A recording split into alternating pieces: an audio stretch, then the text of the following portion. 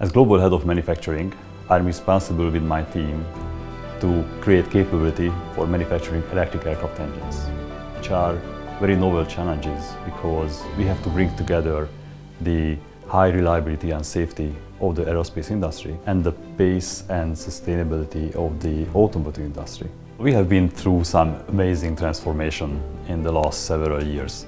We were coming from research and technology demonstrators environment where we had to invent new things and put them to the air.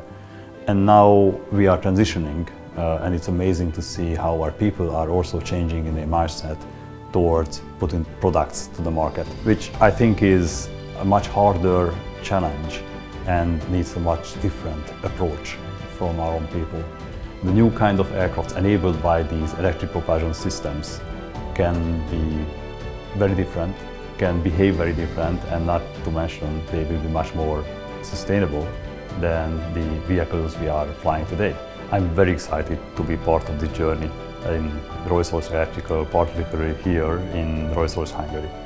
The team we have is a group of very motivated people who are here to actually write history of the aerospace industry, not only in Hungary, building the forefront of the industry, but also creating something new for the world, which is electric propulsion systems.